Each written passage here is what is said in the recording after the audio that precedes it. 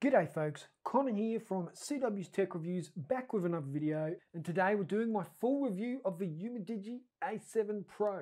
Now before we get started, if you do want to pick one of these up, there are links down below. I'd appreciate it if you could support the channel by using my links. That's the first thing I want to say.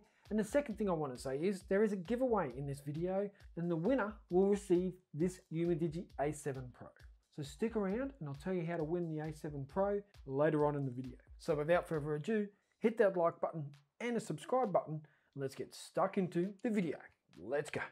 And to start off the review, we're quickly going to cover off on the specs of this low budget phone. In the engine, underneath the hood, we've got a Helios P23 from MediaTek.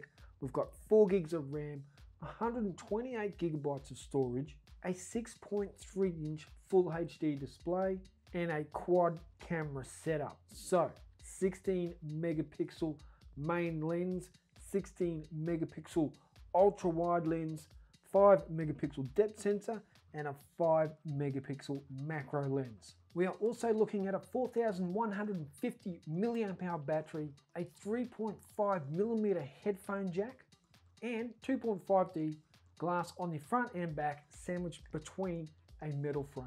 And that metal frame leads me straight into the build and design of the Umidigi A7 Pro. Now, this is not too big, 6.3 inches. Back in the day, that was huge. There is no sharp edges on it. It is nice and smooth and easy to handle. The display is a 19:9 aspect ratio, and it comes in 2 colors. You have your cosmic black and your ocean blue, and that's the color that I'm giving away, is the ocean blue. Now it has nice weight to it as well. I don't like my phones to be too light. I do like a bit of heft in them. It helps with photography as well as videography, so I do like to have a little bit of extra weight in my devices. And this is a good sturdy feeling device. And you know what I really like? It's got a fingerprint scanner on the back where it should be. Not in the display, not on the power button on the side, on the back where your finger automatically rests. Now the fingerprint sensor is not the fastest in the world, but by the time I reach into my pocket and pull the device out, it's unlocked. It also has face unlock, which isn't the most secure on any Android device, but it works relatively quickly as well. And if by the time I pull it to my face and my fingerprint hasn't unlocked it, the face unlock unlocks it pretty quickly. Now, some devices go too far, trying to be too futuristic. With the Umidigi A7 Pro, there's a nice balance between materials and weight. They're not trying to outdo themselves here. It's a good design, good build, and I'm happy with it. Okay, now we're talking about performance on the Umidigi A7 Pro. And like I said, you've got the Helios P23 by MediaTek. You've got 4 gigabytes of RAM. And for the most part, the performance is pretty solid. Now I'm gonna have to pull it all up just here and just go, whoa, whoa, whoa, and remind everyone that we're talking about a $180 phone. Not a $500 phone, a $180 phone. So this has to be taken into consideration. So it's not gonna be the Galaxy S20 Ultra performance. It's gonna be more like a $500 range performance. I mean, you're talking that Nokia 6.2 had some pretty poor performance on it, and the Umidigi A7 Pro is on par with that, but at half the price. So you really are getting some good bang for buck here. This phone punches above its weight when it comes to performance. Scrolling data heavy web pages causes a little bit of stutter here and there, but for the most part it's punching well above its weight, and most apps will scroll just fine. No issues with performance for me, and gaming was possible on it as well. I mean, here I am playing Leo's Fortune, Asphalt 9, and a little bit of PUBG. PUBG, I started to see a little bit of stutter here and there, but it was still doable on your low graphics settings. And your day-to-day scrolling and flicking between apps, not a problem.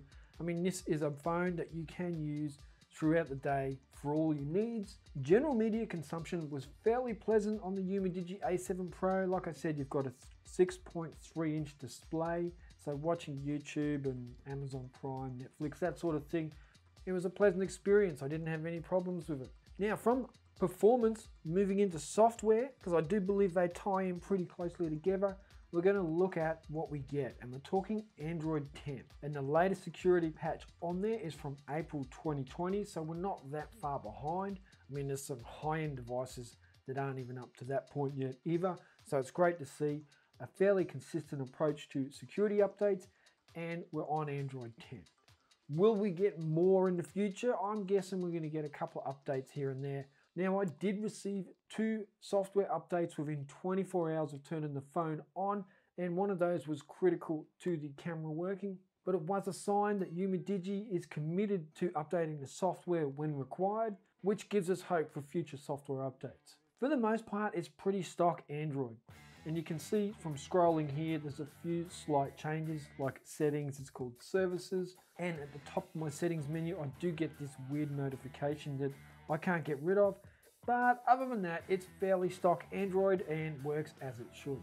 Scrolling is fast, flicking between home pages is fast. In terms of gestures, there is only 2 gesture settings on this device, which I don't really mind. I'm a little bit old school, so I don't mind smashing on a button here and there. All right, now we're going to look at the camera. What do you get? What do you get on the A7 Pro budget phone, quad camera, the budget quad camera king? You get a fairly decent camera for the price. Firstly, this 16 megapixel rear facing camera takes really decent photos in good light. Not overly saturated, maybe a little bit overly sharpened, but I would expect that with this price range. And overall, a decent picture to be had from the 16 megapixel rear facing camera. And the front camera is great for selfies and will get the job done. The shutter was nice and quick, and the colors weren't oversaturated. As you can see, I went out and did some shooting one day. The ultra wide angle lens is fine as well. I mean, the colors aren't oversaturated. It's a little bit sharp, but you can adjust that in the settings if you want to do some edits before you post your photos. But wide angle photo is fine. It just opens up your shot for you so you can get a wider angle. The macro lens is a bit of a novelty, but it's good to see on a budget device. You've got to be within 3 centimeters of the item that you're shooting, and it will get a very close macro photo. Since we're talking about the camera, this brings me back to the giveaway. How can you win the Umidigi A7 Pro? All you got to do is follow me on Instagram at @CDubsMedia, then tag me in the comments down below with your Instagram handle, so if you are the winner, I can let you know. Now, it's not a DSLR, you're not going to win any photo awards with this macro lens, but it is fun to play with. It's an option. If you want to use it, you can, and I'm sure you'll get some arty looking photos for your Instagram out of the macro lens. You're also going to get some 16 megapixel selfies out of the front facing camera. And look, going back to my caveat, this is a $180 phone. To get a 16 megapixel front facing camera that takes decent photos is a win-win for everyone concerned. And now this is Umidigi's lowest end phone. They have higher end phones that can do more, but for this price range, I mean, this is killing it. Now the front and rear facing cameras do 1080p and 720p video. This is the front facing camera on the Umidigi A7 Pro. This is the wide angle lens on the DJI Osmo Mobile 3 with the Umidigi A7 Pro. It's pretty stable. Okay, this is the standard lens on the Umidigi A7 Pro propped up with the DJI Osmo Mobile 3. And I don't think that footage is too bad, and this gives you an example of what it takes to just lift your image quality a little bit. A cheap gimbal and you've got really steady, smooth footage from a really cheap phone.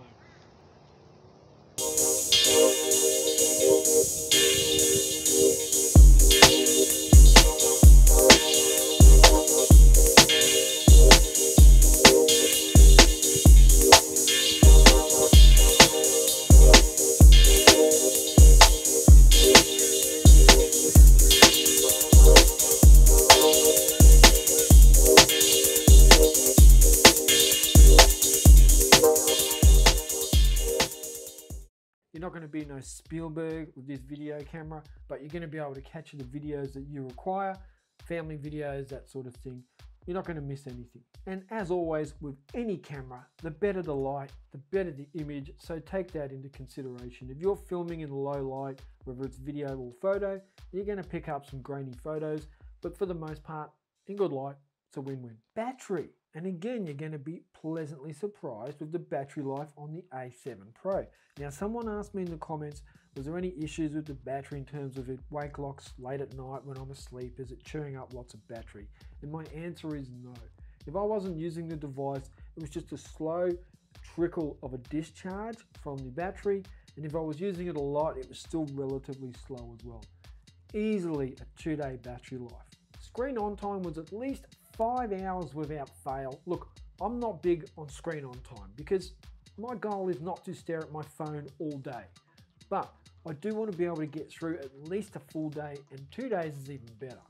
And on the Umidigi A7 Pro, I was getting at least 2 days battery life, even with lots of heavy photo use and gaming. And if I wasn't using it a lot for photography or gaming, then I was getting a lot more than 2 days, even pushing towards 3. There is no issues with the A7 Pro when it comes to battery life. My conclusion is that the A7 Pro is a real value for money option. Remember, it's 180 bucks. If you can name a phone that outdoes it in this price range, let me know and I'll review that too. But I really do think the Umidigi A7 Pro is punching above its weight. That's it. Thank you for watching my review on the Umidigi A7 Pro. Remember, links down below if you are interested in picking one up. I really appreciate all your support on the channel. Thank you, and I will catch you in the next video. Check ya!